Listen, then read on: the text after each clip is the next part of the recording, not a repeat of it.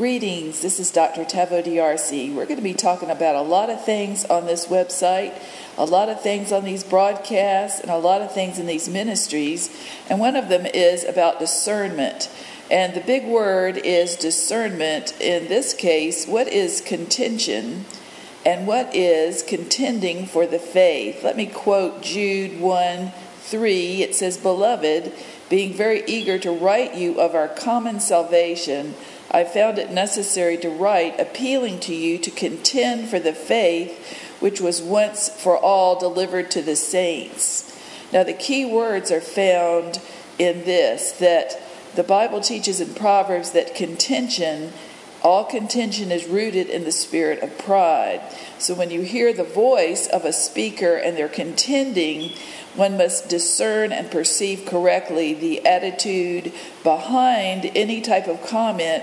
And I would refer everyone over to the book of James for this, because we want to make sure that we say things maybe that are sober. Sometimes they're too sober for some, solemn, but also we can be pretty hilarious and joy-filled so that our joy may be full. But the point is that we want to make sure that we point out the difference. There's sort of shades of gray, of discernment, of clarity. People are not getting it, that there is a difference and a time to stand up, to speak up, to have a voice that is really contending for the faith against mass hysteria, mass denominational, doctrine that is now popular and widespread for maybe the last 25, 30 years. Such an example would be the doctrines of the Nicolaitans, which I recall being a believer for all my life, in God's mercy, many decades. Seeing the doctrines of the Nicolaitans really start to surface in my life as a junior minister back in the 80s and 90s when the Jim Baker thing happened. And I'm not sure that's when Celebrity Circus started in the charismatic movement, but I do remember that there were things even before that in the setting up of leaders above the laity, so that the pastor is now up on a pedestal, or the head founder of a national movement is almost worshipped as the deity instead of as a human who happened to have an organic relationship with the Lord, the Holy Spirit, who gave him original organic apostolic doctrine. So when we look back, we can look back at our own lives and say, now what are we really believing that's hype? What are we believing that we heard in some tent meeting? From some famous person, and what is actually in the scripture if Jesus were to come back himself in the organic day? The doctrine of the Nicolaitans was written about in the books to the lampstands in the book of Revelation, and were part of the controlling spirits of religion. They were where they first separated the leadership from the laity. If you go to Ephesians 2, Ephesians 4, where Paul and the apostles are part of the organic fivefold ministry, you could see that none of them were celebrities. None of them were elevated or elitist, because they didn't use capital letters when they said apostle, prophet, pastor, teacher, evangelist. It only happened now in the latter centuries because of just the need for fame, power, position, and glory that would outshine even the Lord's Holy Spirit glory. So we're going to talk about things. We're going to discuss things and not mince words. But I want you to notice the difference between being a contentious spirit, which is a religious, proud, combative, dogmatic ego, huge ego, versus one that is really just upset in a Jesus turning over the temple, money changers, Holy Spirit, called point of view that may not, be fitting, or it may rankle people, frankly. But, every prophet, every person who walked in the office of the prophet was not a popular person, and neither should any pastor, any parent be, any natural parent or spiritual parent call out to be popular with people, only want to be popular with the Lord. And so we love everybody. We truly do. We forgive everybody. We haven't got any list of hate speech or condemnation. We're not trying to have any baggage and emotionalism. But you know what? You do get a little excited because you think, man, this is frightening for the young people, for the new generation, for the people who are lost, who are confused and dazed about who is the real Christ, who should I really follow. All I see is what I see on TV, Christian TV, and in the media, and placards and screaming, and all I see are people when I walk in the grassroots of certain parts of the nation and the charismatic leadership. All I see is a desert, a barren wasteland of fundraising, of pumping your own, hyping your own ministry, your own part of the kingdom or queendom, instead of being real and getting a plastic, phony impression of Jesus. I guess I sort of picture also a debit, like a credit card Jesus. A credit card Jesus full of phony plastic, living off of false interest and running up a big debt. A debt of the soul, a debt of the human mortal soul, and so forth. But let's get over to discernment. I was getting, I'm sure I was getting a little preachy, a little overmuch on that comment, but we'll say this. Let me go to our guideline for discernment of anyone's words, any human words, messages, cell phone voices, prophetic words, emails, and so forth, that this is James 3:17. And I want to look this up so that I can read it verbatim for the listener, and because it's such a good one for use in daily life, to see who is true and who is false. And let's just do it this way. I'm going to use the King James Version. And it says, let's see, where is that verse? There it is. But the wisdom, here it is, the wisdom that comes from above is first of all pure, then peaceable, gentle, and easy to be entreated, full of mercy and good fruits, without partiality and without hypocrisy. And the fruit of righteousness is sown in peace of them that make peace. Now that's a mouthful, and let's talk about the difference between contention. The spirit of contention, it says in the book of Proverbs, is born from the root of the spirit of pride. That means you need to get your way, your agenda across, or else you'll throw a fit, you'll get condemning, you'll get, you have a personal secret agenda or a known agenda to get your way, and that's where pride is all about. It will fight, it'll be dogmatic, it'll thump its Bible on somebody's head, or whatever, get self-pity, work things as a manipulating factor. And so I want you to know, when you hear our website and our ministry, that you may not agree with everything. You may think, well, who's saying it is some, female, some woman saying it. But you know what? I want you to know this, that when you check out what the words are, not the human earth suit, the look of the white skin, or the earth suit female, all right, then you need to go by and judge and say, well, when she says something or teaches it, or when I write something, a book or anything, judge it by and discern it by the clarity of James 3:17. But the wisdom that is from first above is first pure, then peaceable, gentle, easy to be entreated. That means it won't get in a fist fight and argue to prove its point, to get its way. It won't withhold affection. It won't withhold love or have manipulation, hype, false use of energy and false use of authority, of spiritual authority, natural authority, emotional authority to get what it's want and be willful. Instead, it's easily entreated. It works things out. It'll confront if there's a problem. It won't hide from confrontation. It'll be full of the Holy Spirit, full of mercy, it says, and good fruits.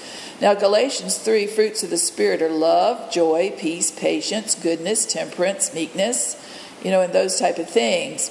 Later it says that the wisdom that comes from above is without partiality. It doesn't play favorites. It doesn't have one person as a set up on a hero's big I, little U in the body of Christ. Excuse me. It may have heroes. It may have people who you discern to be good role models. But Jesus was the only perfect, pure-hearted person all the time, and we're certainly not. But we can at least admire him, and we can admire good leadership and good authority role models, and I've seen a lot. I would love to brag on names after names of national strength apostolic chief ministers, but then there would be this other thing that people would come up with according to your own background and view of things. You'd think, oh, she's a favorite.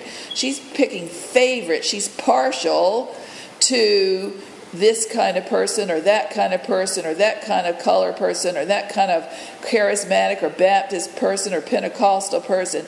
And you know what? We can have private preferences. Everyone should and can, but we will never exalt one and put more favor on them to say, you know what, they are better than me or they're worse than me because of whatever flavor they choose to be and they're called of God to be. So it takes discernment, it takes being honest, completely honest, not hiding from honesty, being candid, and being without hypocrisy. And so you may say, well, she surely is a too strong lady. She is too strong. I don't want to hear her. She's a woman. I don't want to hear what she's got to say. But you know what? If you don't, that's fine. Thank you for trying. But you know what? I'm not a hypocrite. I'm not going to mince words and be a hypocrite, a plastic, phony. And if you love me, that's good. If you hate me, that's fine. But I'll see in heaven if we are both believers and true believers. And if not, that's your choice, you know. So the fruit of righteousness, that means not being holier than thou, not being superior, not being coming across as aloof, mysterious in a bad way, not feeling condemnation or preachiness in a way that no one can tell you anything new. And see, that's the difference. You can have an opinion. You should have an opinion. Jesus said, in the Bible of Proverbs, it says, faithful are the wounds of a friend. So there may be times when you're unpopular, you get a word from the Lord or a piece of advice or a wisdom, and people are hurt by it. And they don't think you're mean because they don't know their scriptures and they don't know who God really is. God's love covers a multitude of sins. That means even ignorant behavior, errors, lack of, love, omission, wrong kind of submission, and so forth. And then judging and criticizing. It covers a lot of things.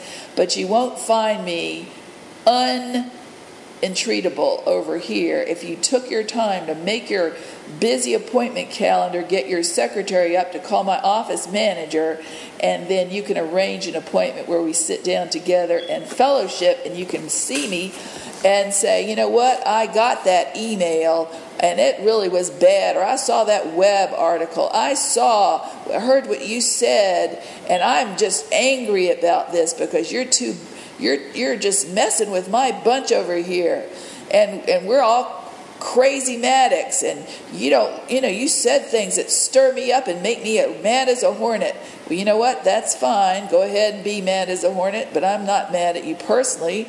I'm just mad at the fruit, the spiritual fruit. And what I've said is there is a difference between common, ordinary spiritual fruit and fallout, which is baggage, bad, damaging baggage that is turning people off to the Holy Spirit, that has turned people off to Jesus Christ because they don't know who He is and they can't find a normal, real believer, a real chosen person. All right, I'm sorry if I hurt people. I have hurt people because I'm human. But you know what? I've never been a hypocrite and never been one that says, if you want to, reprove me, do it in a polite biblical manner, which is face to face, which is respectful tone, which is not cursing me out or condemning me. But you know what? I have a lot of board members and friends. I have good friends that are tough, and they will love me enough to shoot me straight but never kill me. And I'm the same way. I love you that much that I would never hurt you. I would never abuse you. I'd never shun you to get my way and manipulate you to get my will exerted over yours, because that's not in the book. And read James 3:17. This is why we're telling things, because a lot of people around town, they think anyone who shows any kind of anger, be it moral outrage, which is what I would call right now this moral upset, offense at the spirit of religion, not at humans. There's a difference between moral outrage and passion for Jesus, like Jesus when he was just so upset at the religious system of his day, the Pharisees, the religious in crowd, that he went inside at the unction of the Holy Spirit, and he even went into the vestibule where all the book tables were set up and the t-shirts were about to be sold, and he went in there and ran roughshod and turned them over. What would happen? Their MasterCard and Visa system would fly and unplug. Get the drift there. But then he didn't have any orchestrated placards of his disciples outside screaming at the high priest. He never name-called them. He never pulled a switchblade. He didn't have hate speech. He didn't even probably let his disciples know. They would have clouded the discernment of his view. He was on a mission of high drama, and Jesus was anointed, equipped as a prophet to use high drama that would shake them up out of their dense, lulled into complacency, all-knowing mindsets, do-gooder mindsets, people-pleasing mindsets, money-making, personal kingdom-building mindsets. And all of us are human, equal opportunity sinners, chief sinners. And so therefore the grace of God could all of us go. So we have to say, Father, forgive us all, and me included. We know not what we've done, when we've acted unlovingly, how we've acted unlovingly, and how we've not fit in when you wanted us to be more submissive, and how you've wanted us not to be so quiet, and we refused to stand up and choose the way that was unpopular with other people. So there's a bunch of things in the mixture, and then here we are right now. We're dealing with our gay community friend, and I would say this: let's just stir it up and get the mix going even more.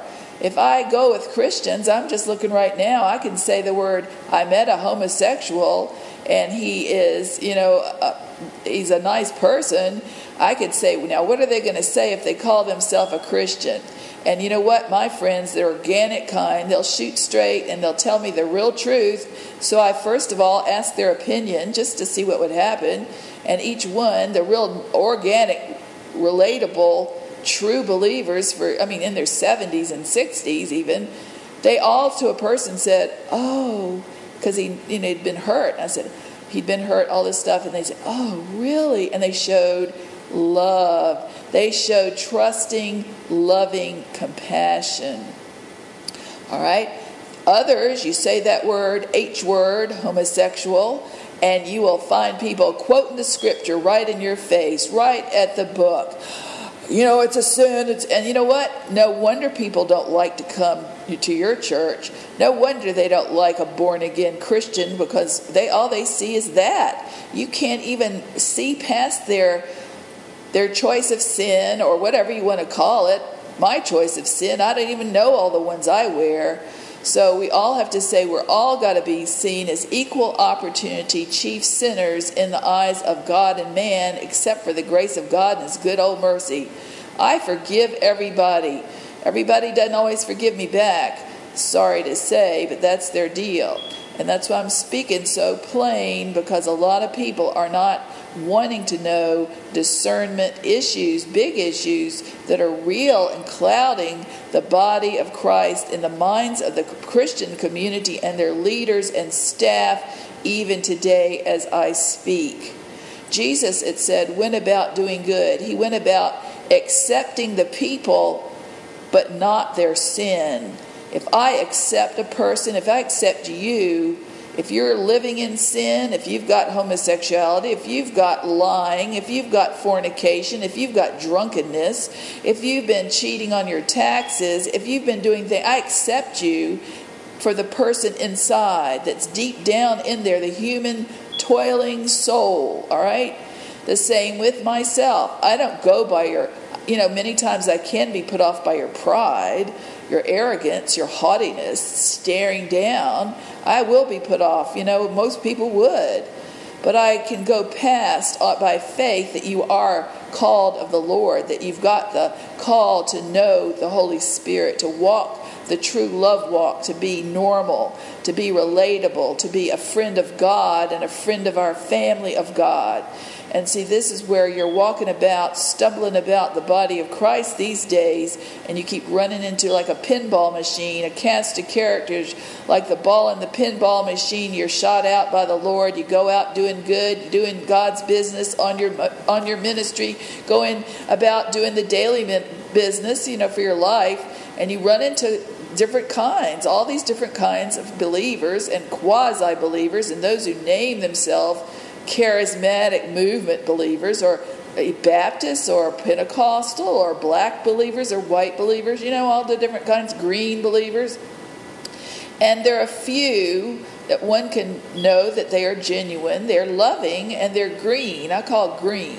That means green in the Lord is you don't get into the color racism thing. There's no prejudice. There's no anti-woman vibe. There's no anti-man vibe. There's no anti-anybody vibe. There's maybe a caution because they need to discern and be wise, but they also are perceptive enough to say, you know what, I'm focusing on the organic you. Maybe the organic you used to know the Lord and he's fallen away. But now I see the hope of glory that God wants to restore you and show you his love and teach you more about himself. Or they may say, you know what, you are just a leader. You're called of God. You've already got the calling going. You're living the high life. You're living for the high price that it takes to live for the glory of God. Oh, we're so grateful to know you. We're so proud of you. God is proud of you.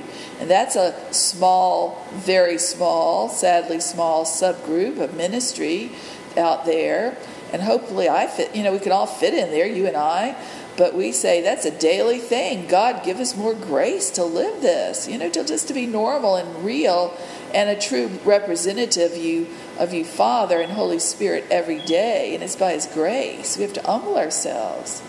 All right, next we have a group I call them God's tough customers. Tough customers, sometimes they're God's, used to know God, or presume that they think they know God, or tell everybody and preach that they know God, but really, or they're ones that don't know God or against God, and they don't give a rip about anything we're talking about. And you know what? That's okay, because it's their deal. I'm not their mama, and it ain't gonna be. And we have to love them where they are. And pastors, some of you senior pastors are just as nice as can be, and plain and open, and serious and caring. And then others are like plastic and phony and major into self, and so tired and over busy that they're no earthly good. They have no human compassion. They're all human compassion fatigued.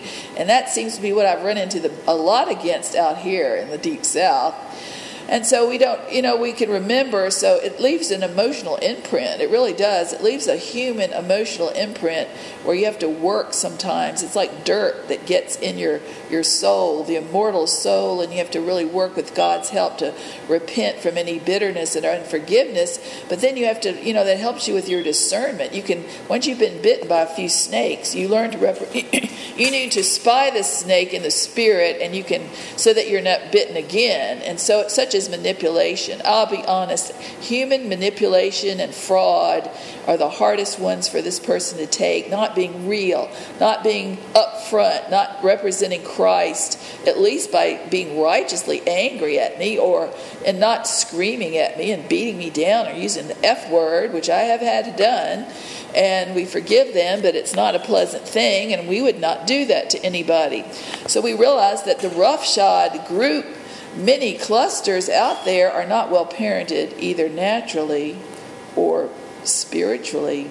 We hope that spiritual parents will get a little teaching and edification out of this, so that they can learn the difference now between real love, gushy, gooey, accepting love, which is part of life, but then what is God's upfront, tough love that takes a licking but keeps on ticking, and has to always deal with all these tough customers who present themselves as all-knowing, all-wise in the born-again people groups. And you know what? You leaders understand this. There are many people, and we have a book coming out called, and we need prayer to get all these books out. There are tons. We're waiting for prayer, I guess, and help. 2 Timothy 2:24-25, and it is a word for all of us in this day. It says, minister with meekness to those who oppose themselves, who are held captive by their own will under the power of the devil, And so it takes meekness to get through to the pride, the mental pride and superiority, and the tough customers, God's tough customers, be they preachers, parents, or pastors or leaders or lay people or non-believers, But God's tough customers are people who oppose themselves. And that's one of our fields, our many fields of calling to minister to and speak and address and knowledge on, expertise in the spiritual sense, I guess you could say. Do we condone people that are gay and living a gay lifestyle? I put it this way. I don't condone anyone that lives apart from what the scripture would say, but I would never, ever, ever, ever throw a rock of superior contention at anyone who lives any kind of sin lifestyle, no matter what. I would never do that with any person of any skin color. I would never do it with any person who call themselves, a Christian and live the opposite, because sin is sin is sin, and even to over talking and overeating is a sin that's widely accepted in the body of Christ by the quote quasi and real born again people groups. All right, we're just going after this. We don't want hypocrisy, Jesus' name slandered like it's being slandered popularly today by hypocrites. All right, now all of us, I don't mean that as, this hypocrite thing. I just meant in keeping with James 3:17, the wisdom of any teacher, any pastor, any believer that is free to say about the Lord needs to be wise and say the wisdom that comes from God. If you're truly speaking, God is first of all pure, then peaceable, gentle, and easy to be entreated, full of mercy and good fruits, without partiality and without hypocrisy. And then wait till you hear this. People are always thinking, she's talking condemnation. She's talking condemnation and contention. And that's where we're going to minister on this right now. We need to. People are growing up. They're not willing to get it. All right? Maybe they are now, but they're not really across when you meet the rank and file, pastor, leader, or friend, and not all my friends are not like that. They're mature. But let's discuss the fruit of righteousness in James 3:18 that is sown in peace of them that make peace. All right, now, if you're putting out a riot,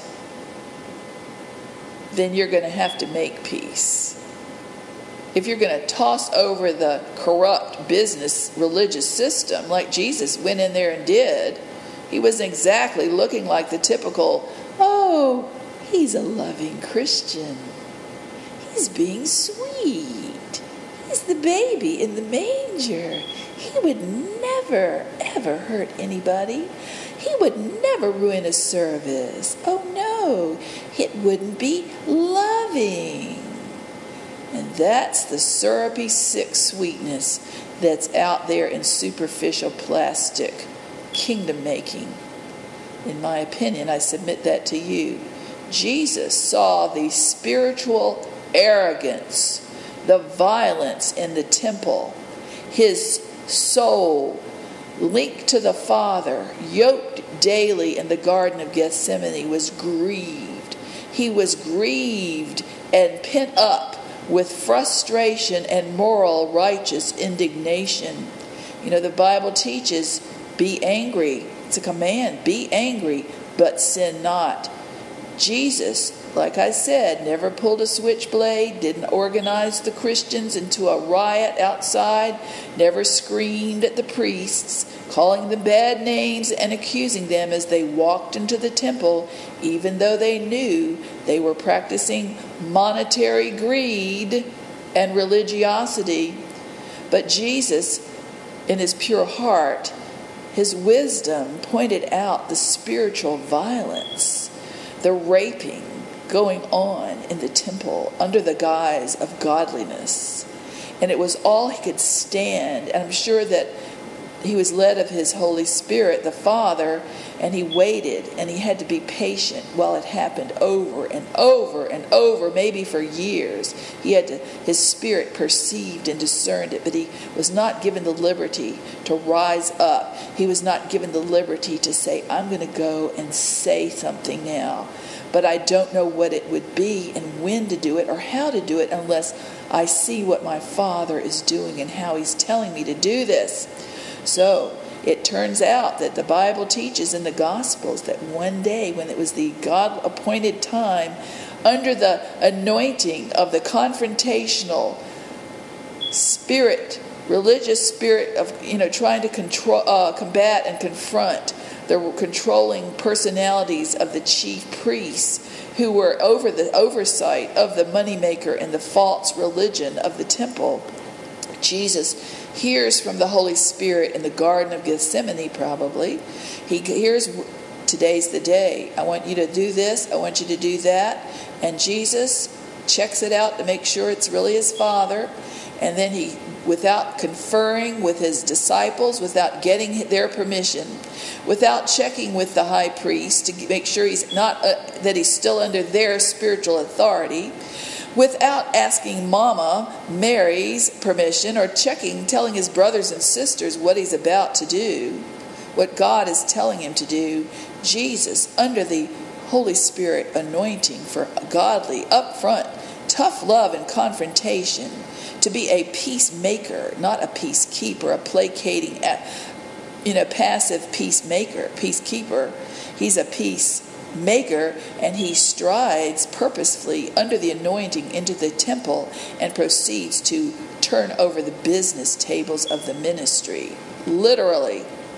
Now, the comparison to this of a person solely acting under prophetic anointing, like the apostle, the original organic apostle and prophet, true prophet of all times of our faith, Jesus Christ. There are two more examples of people who are not so self-absorbed with their own being under to all these human authorities that they had to bow and scrape and earn their way, brown-nosing up the corporate ladder of their ministry. We've seen that. That's why I can say this, It goes on.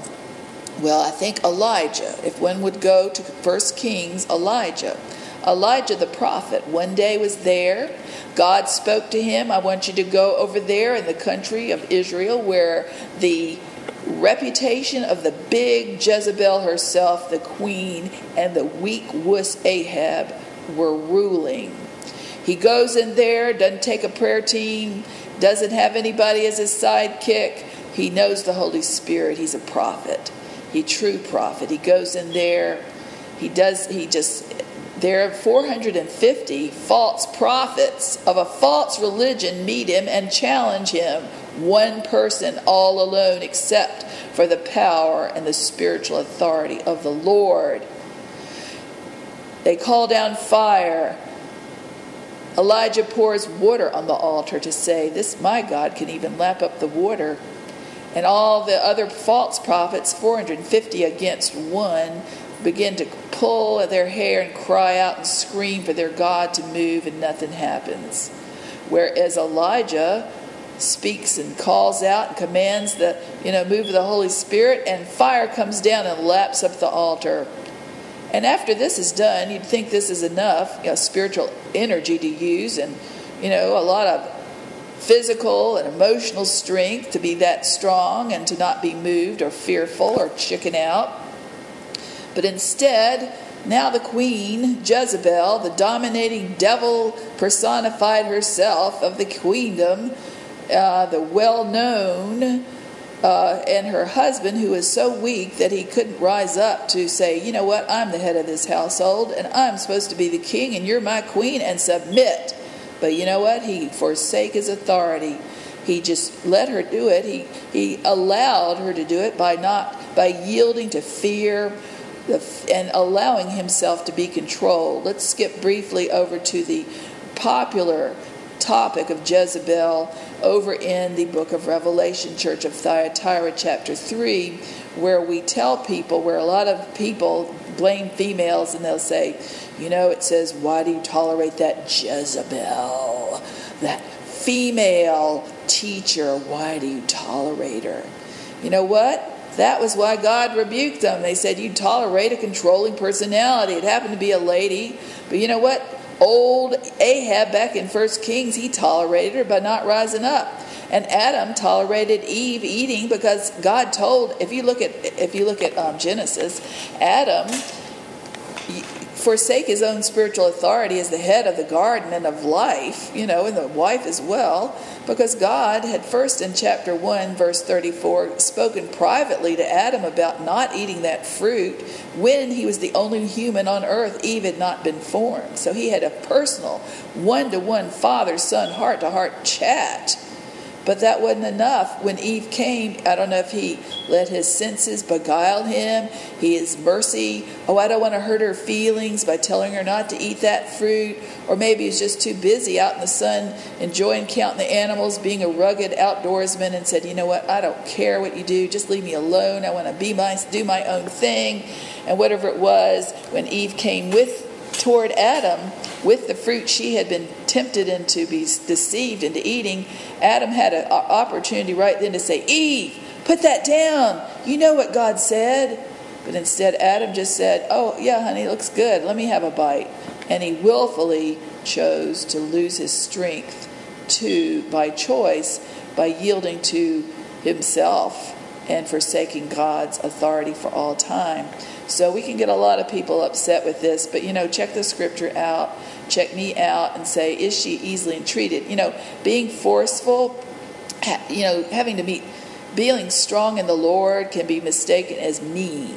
And so that's why I'm teaching on this too. Contention is being proudful. If you came up to me and spoke to me and said, I want to speak to you, I'd punch you out, or I'd spit in your face, or chew you out. I've never done that yet. Except to somebody's a demon, they'll stand back and bind it. But on the other hand, if I talk and get all excited and hepped up, as they say, it's because of frustration. Let's put it this way, big-time moral indignation at the name of the abuse that goes on under the name of Jesus Christ following. When you hear our website and you hear the testimony of a former little child who was abused, and that's by the only Christ followers he knew, his parents and a priest, you will want to hear this story, because and he didn't even tell but a little bit. He cleaned it up so that the listener could hear, and he didn't want to tell everything, and I don't blame him, but it was that bad. And so we just submit that to you as your discernment. See, everything I say is Selah. Pick out the hay. You're free. Pick out the hay. Throw out the stubble, please, please. I'll do the same with you in any movement of God. I'll go by the Bible. But I have to teach on discernment practices. People are so confused about if you feel energy from anybody, it's hate speech, or energy from anybody, it's accusation or condemnation or pride, contention, when actually the Bible says that we are to contend for the faith. We can get grieved that God's message is being confused and polluted by mixture. We need to get upset in a moral outrage, non-PC, politically correct way. Not mad at any sinner. Man, I don't preach that. I'm mad at me. I get mad because I'm failing God. I get mad to say, well, why have we got the nerve in the Christian community to point out America's going south because of any sin in our nation, when we ourselves have not practiced self-judgment according to the scripture in the Old Testament, where it says judgment begins at the house of God. So if judgment begins at the house of God, that's not accusation, that's not being mean, that's being scriptural. And that's not being condemnation or accusation. Let's say logic. If judgment is supposed to begin at the house of God in America, or at your house or your church or my house, then where in your house or your church house or in America should self-judging first begin? All right, this is a practical lesson. All right, then we say it should begin with the top. The Bible teaches the anointing flows from the head. So in that course, logically, the head of household, husband, then wife, if single parent, if they're the head, the pastor of the church, the leadership and staff, the elders of the church on down, the doorman at the gate of the temple, all of us. Then the congregation within, the business leaders, and then nobody can say, I am not needing to examine myself. I am not needing to practice personal examination. and to see, are my manners befitting the name of Jesus Christ? Am I treating people with respect, God's respect? Or do I have respecter of person's spirit, where I only suck up to people that can make my movement grow? Or I can only be nice to people if they look good from the outside.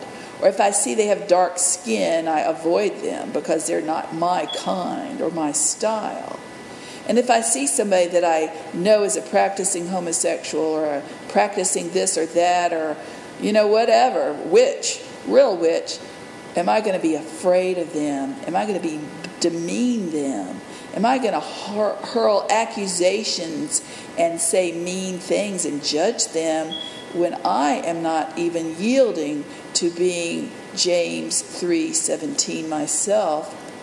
And that is, any wisdom that comes first from above, if it's really from God, it's going to have this as its mark: pure, peaceable, gentle, easy to be entreated, full of mercy, good fruits, without partiality and without hypocrisy.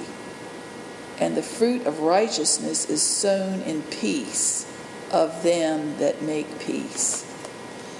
To sow a fruit of righteousness in this nation, I don't care. I love the people outside the church, the four church walls, but God talks to the people within his house first. And I would say this, that to sow the fruit of righteousness in peace, that means you're not going to be hurling bad words or invectives that will criticize and condemn people. But there are times when people are so blind and foolish that you have to not mince words, because you're trying to make peace. You're trying to contend for the faith, not to be contentious.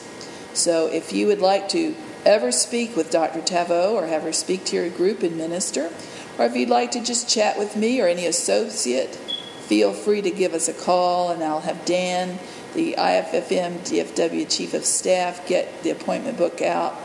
And so we are looking for some more staff, but we don't want phonies. We want normal people who have a gift and a love of other people, a love of God first, a love of their family. They're safe, they're not the hypocrites, and they are ability to get along with people that don't look just like themselves, with all kinds of people with different mannerisms and different callings, and to speak, I have a young at heart, open to all the generations. All right, this is not about me. This is not about them. It's not about us. This is about God. And I want people to really get this. I want you to understand it. So I'm going to close now, but I hope this is helpful and enlightening. And like I said, I can be frustrated. I can become upset because of running into all these people who are quasi-ministers and tell me their ministry, and then they'll take your stuff, like I've had happen. You'll meet others that have been there, like, raped by them financially, and I met those people. I'm meeting these. And then you meet the really organic, sweet ones that are nice, that are keepers and pleasant, and there are a lot of those. But as a newcomer, you're finding your way around, and it's very few and far between to find people who are truly humble. They don't need something, to be paid for something, to join their club, to pay their dues, to get them something. It's really tough. I'll be honest. It's very hard to find people who don't expect you to give them something before they'll be nice to you. And I submit that to all of you. There are a few, though, and if you want to know where they are, and our church is going to be like that. But that's our goal. And then to also know the ones that are like that, we want to help you find them as well. So we're looking for good people, but also honorable people who are not dishonest and who have discernment and perception, who are perceivers of the beauty of the Lord and the goodness of the Lord, and then who walk in love, God's love, and are easily entreated especially. God bless you. This is Dr. Taveau DRC coming to you from the Father's words, from the prophetic cave, but the organic, Christ-following community. God bless.